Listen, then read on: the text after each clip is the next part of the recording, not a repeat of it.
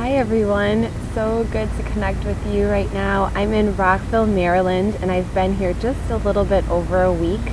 Last weekend was my birthday weekend, and I decided the day after my birthday I was going to start my second juice feast. So I'm currently feasting right now, and I'm on day number 8, and I decided to do another week of juice feasting before I decide what I'm going to do. So cheers to all you juicers out there if you're juicing. I have my fabulous green juice here that actually I forgot yesterday when I was walking around Washington, D.C. So I'm really thankful to be able to drink it right now today. I took a walk down away from where I'm staying. It's only about a block away, this beautiful park that I'm sitting in right now.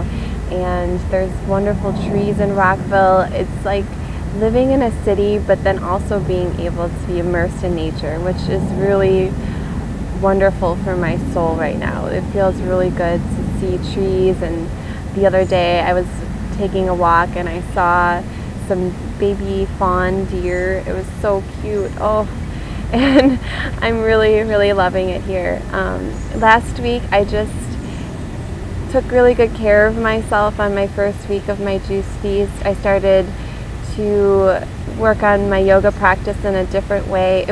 My yoga practice is still very therapeutic. I'm still dealing with a little bit of sciatica, and it's switching from my left to my right side daily and sometimes multiple times during the day. So I'm thinking I'm getting closer to solving the problem, and I'm actually moving a lot better in my legs, and my yoga practice is changing, so I'm able to do a little bit more standing poses, and it feels really good. So I'm hoping that I'm kind of towards the end of this this thing I've been dealing with in my own body. I'm really excited about my second juice feast. My first juice feast was really about letting a lot go. I was really detoxing. The first week of my juice feast this time around was so different than the first time. I was able to stay pretty clear the whole week. I didn't have a lot of physical symptoms. I was tired a lot, but I wasn't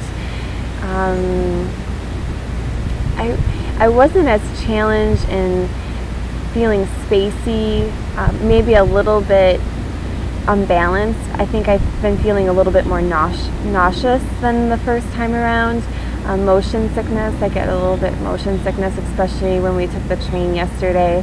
But overall, I've been doing really well, and I'm loving the results of it, just feeling clear in my head, loving that I'm feeling better in my body, and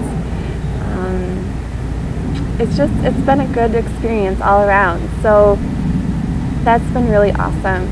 I'm hoping that this week I will continue those results, and I'm starting to get a little bit more organized in myself, in my mind, after some healing last week, and that feels really good too. So I have some goals for myself this week, and I'm hoping that I'll be able to achieve them and get on track with some of those goals. So it's been a really great experience just being here in Rockville.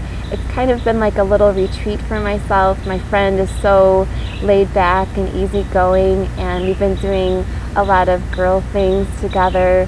On my birthday, we went out and saw a movie, and she treated me to dinner, and I was able to get a pedicure, which was really well needed after camping for a month or so. My feet were just not happy with me. So I'm really doing well, and I really am falling into this place where I'm missing Chicago a lot. I'm missing you, and I think that's okay. I think that's I've been missing you all along the way, but there's a different sense of longing for home right now, and I feel like I need to stay strong in my goals for myself and know that these things are going to be coming up no matter what. So thank you so much for following me, and I'm really grateful for this opportunity and this time and this ability to share my journey with you. It's just a really big blessing to hear from you and know that you're supporting me in this. So thank you so much, and I hope that all of you are doing well and enjoying your summers, and I can't wait to see you again and share yoga with you again, and if you're interested in juicing, sharing information about that as well. So cheers to everyone, and namaste everyone. Namaste.